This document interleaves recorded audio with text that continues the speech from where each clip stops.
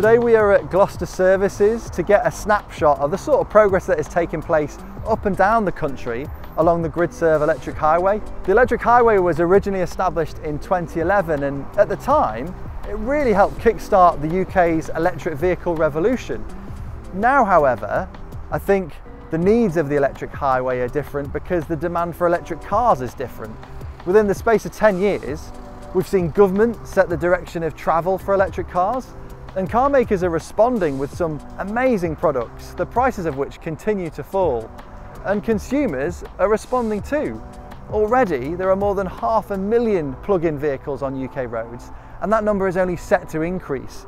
So it's important that GRIDSERVE can provide an infrastructure that is robust, reliable, and affordable.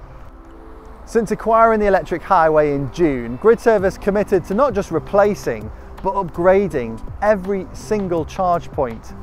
And so far our engineering team has replaced a site like this every day for the last 100 days.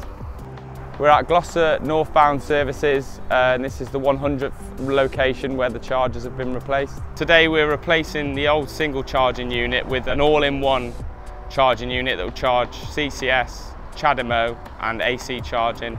First of all, we isolate the supply, the electricity supply at the feeder pillar and at the plant room inside the service station. Then we take off the old charger. The old chargers will be recycled to recover all of the metal materials, making us a more sustainable business. The civils team will build up a new base for the charger to sit on, and then the electrical team will install the new charger, commission it, and make sure it's all ready for the public to use. They weigh about 500–600 kilos, the chargers, so we have a gantry system where we hoist the new charger in place.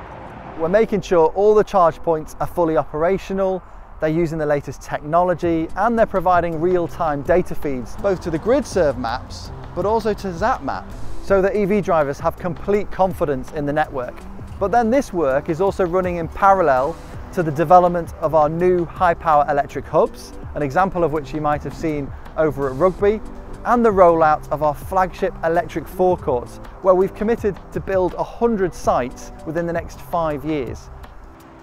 You guys taking it over, especially here with this new station here at Rugby. You know, all of these are quite good. Never had a problem. You know, as long as I can pay it, connect, charge, and go. I mean, that's the main thing.